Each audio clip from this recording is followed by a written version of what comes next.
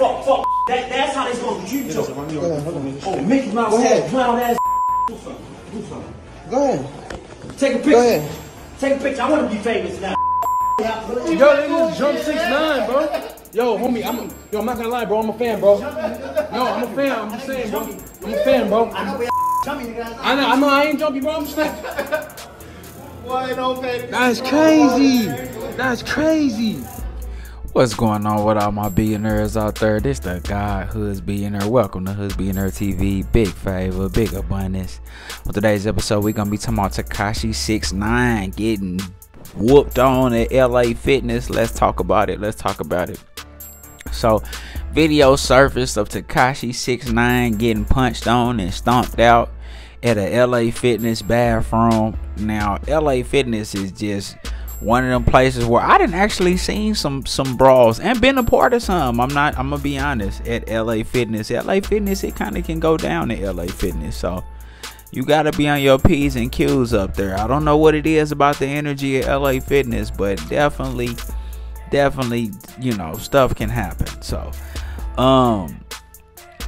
but definitely, I mean, it's just one of them situations where, you know, you got caught slipping, got caught lacking. You know, I believe his security was there also as well. So I don't know what happened in that situation where your security let you get stomped out and beat up in the bathroom. Like, I don't understand what's going on with that.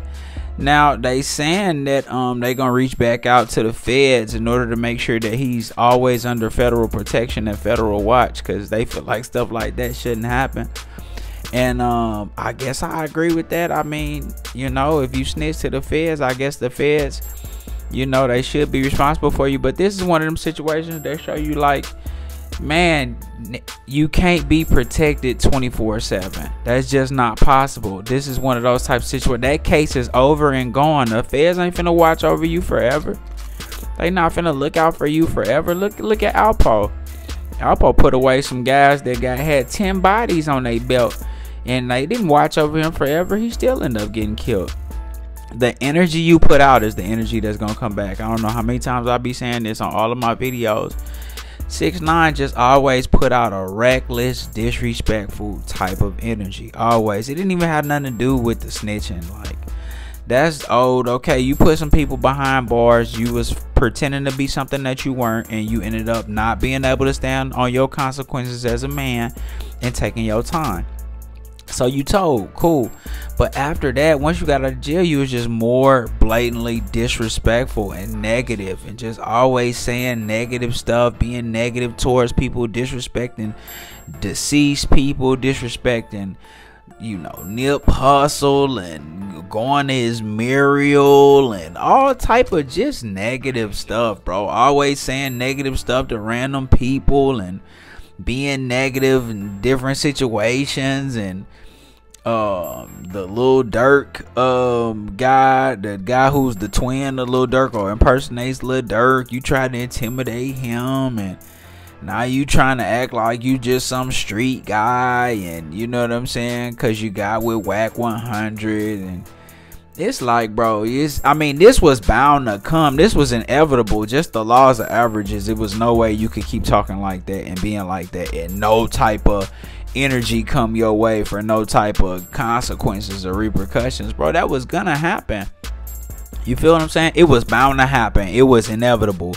The way 6ix9ine was moving, it was inevitable for that to happen. And the fact that they stomped him out and did him like that and recorded it, I mean, you put out that type of energy for attention, so that type of energy came back to you and still manifested in attention. You know what I'm saying? Whether you wanted it that way or not, you feel what I'm saying? It came back to you. So you gotta be understanding of that and understanding of how you move and the type of energy you put out. So maybe he'll move different, maybe he won't, you know what I mean? But he should feel blessed that it was just that. You feel what I'm saying? He should feel blessed that that was just it. Like, you just got beat up and humiliated. Like, it could have been worse.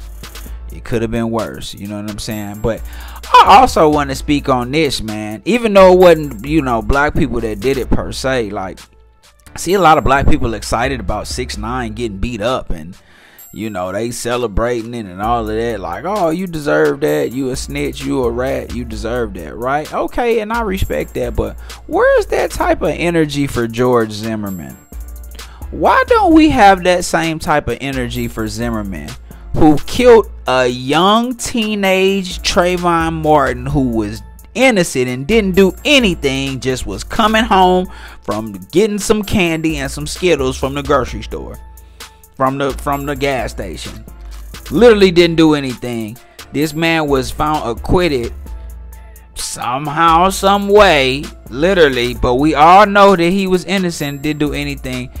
And I have not yet heard so much as a finger ever being laid on George Zimmerman. Ain't nobody recording, no, and I'm not inciting this. I'm not saying, hey, go beat up George Zimmerman, go do something to George Zimmerman. That's not what I'm saying. But what I am saying is, it's hypocritical to be mad at a little kid. Well, you know, Tekashi's, he's a grown man now, but you mad at somebody who y'all knew he wasn't what he was saying that he was, and y'all knew he was just blurting out all type of negative rhetoric, but yet y'all got so much smoke and negativity for him because he told, and y'all knew he wasn't that from the begin with. But George Zimmerman, a cold-blooded killer who killed a 17-year-old boy in cold blood and got let go under no type of federal supervision, and ain't nobody recording no videos beating him up or doing nothing to him or doing nothing, you know, stomping him out. I'm not seeing no videos like that. So, and I'm not saying, once again, I'm not putting that out there, but what I am saying is, man, have equal energy. Have equal energy, you know, have equal energy, man. This the guy, Husbillionaire, big favor, big abundance. Don't forget to like, share, subscribe. Like, share, subscribe. This the guy, Husbillionaire, big favor, big abundance. I'm gone.